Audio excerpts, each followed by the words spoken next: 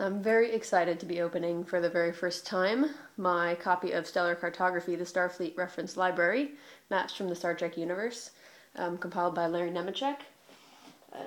It's come in a really gorgeous package. I can already tell that it's a high quality product just based on the box that it comes in. So this actually opens here. Okay, see what we have inside. Some more imagery and notes about the collection. And this opens up 3 ways. Okay, so this is the actual book. And that's also very nice quality, hardbound.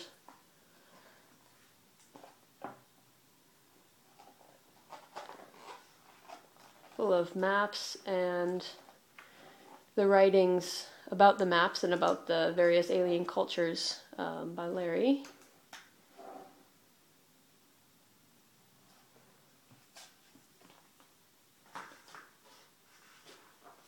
And there's also 2 side pockets here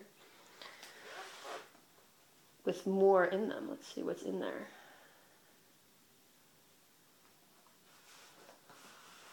I see something Klingon right away.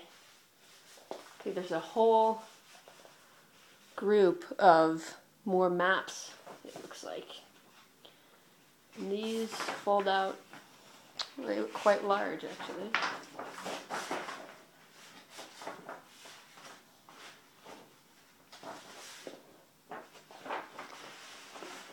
So here's an example of one of those maps. It looks like they're all similar, but some of the different regions that we see in the book. So here's the Klingon Empire, all in Klingon. And again, this is quite high quality paper. This is something I could see if you let that sit out for a while and let the creases fade. You could very easily frame that in a really nice frame. It would look great on the wall. It's printed on really nice thick paper. Not something you find extra in a magazine, but actually quite a nice product.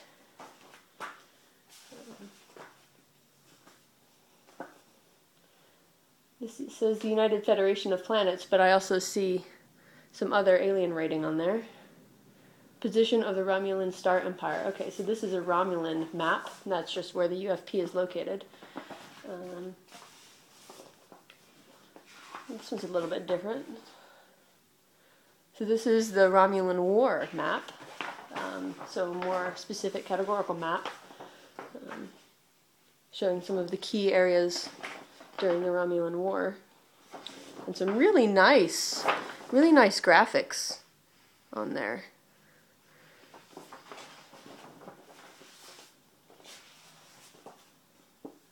We have a Cardassian map. And another one that looks quite interesting. It's a historical map of some kind.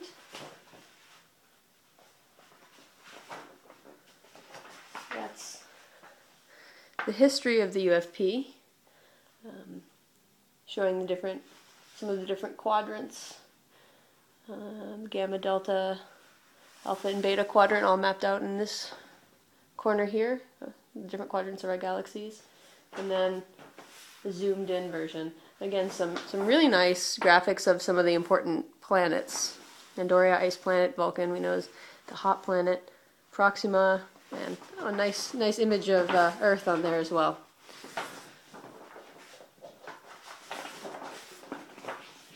So now, these all fit nicely in this side pocket here.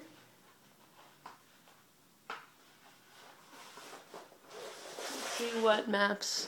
I've been dying to open this all day. I had to wait until I got the video camera going. But let's see what else we have in here. So some more maps. Ooh, this one's particularly nice. It's really different from all the others. Looks Vulcan, maybe? Yes.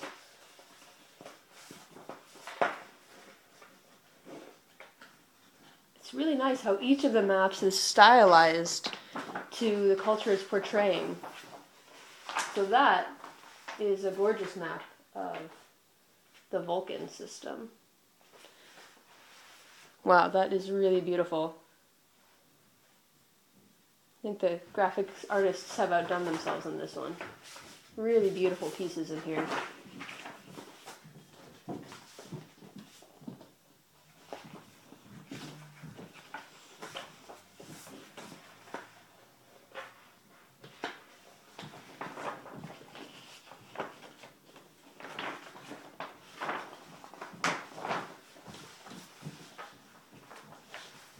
So this map is titled Known Space.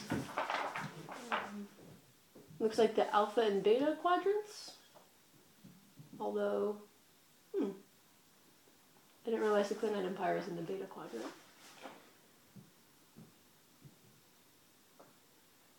And the Federation has quite an extensive reach. So again, really nicely stylized and really just beautiful. There's not enough space in my apartment for all of these on the wall, but there's another one that looks like more of a military style map. And okay, this is just the alpha quadrant map. So this is going to be more detailed. It even has star bases located on there, important planets, important systems,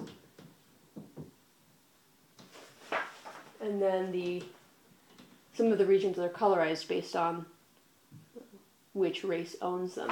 We've got something else up in this upper quadrant. Again, this is kind of a context map, so it shows us this is where we're looking, just in the alpha quadrant in this map. There's even a scale. That's quite impressive. So there's a 15 light year scale, if you can see that scale bar right there. So that, and you have to know, if Larry Nemecek was behind this, he really did his research and he made sure that was accurate. So it'll be interesting to compare that with some of the mentions we hear in the various episodes of this system is so many light years from that system and see how accurate this map matches up.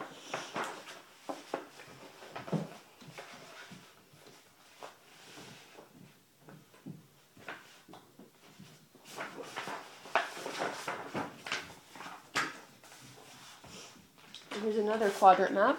Okay, the beta quadrant.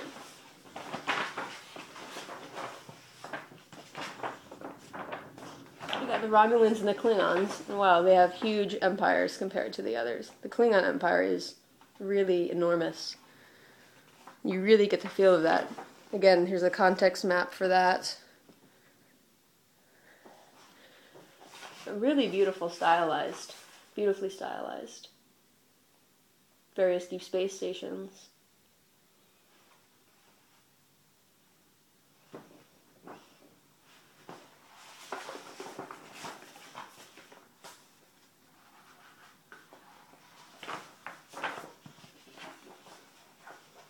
And this is the Cardassian Union map. So this is going to be another region-specific map.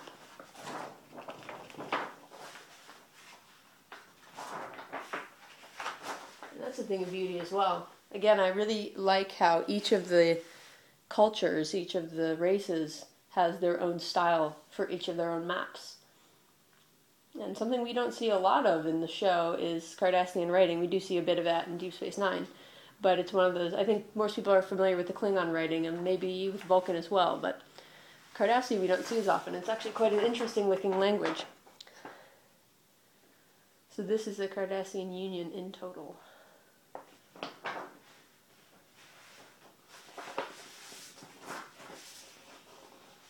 So let's take a bit of a closer look here at the book itself.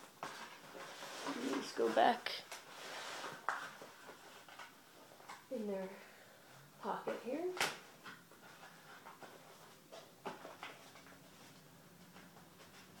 Trying to be very careful with these.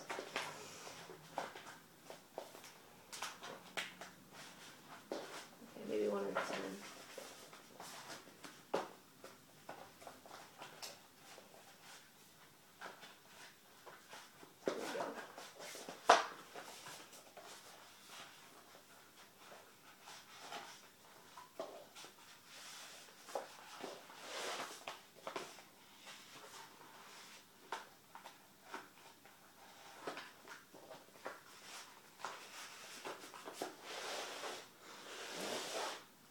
So again, here's the book itself.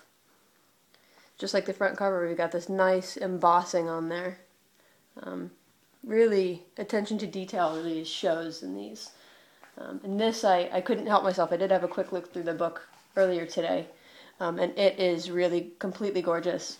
I'm very impressed by the artwork and by the detail in the stories behind all of the maps and all of the artwork. So some of these are the maps that we've seen already. Here's a beta quadrant map zoomed in a little bit. Wow, that's just, so here's the Cardassian map. So we have the sort of glossy book versions of what I've just shown you from the pockets. And then these really extensive histories of the culture, of why the borders are the way they are, the interactions between the various people within that map. I think that one's got to be my favorite. It's the most unique. It's that Vulcan map. That's just gorgeous artwork.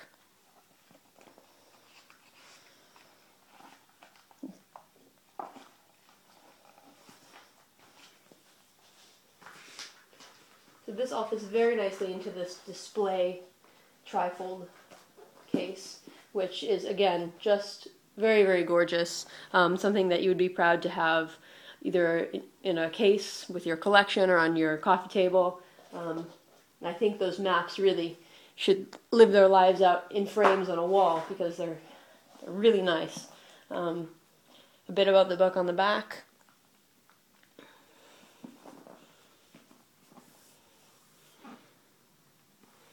A nice, good, sturdy material. You can tell you get your money's worth with this product because everything in it is really, really high quality.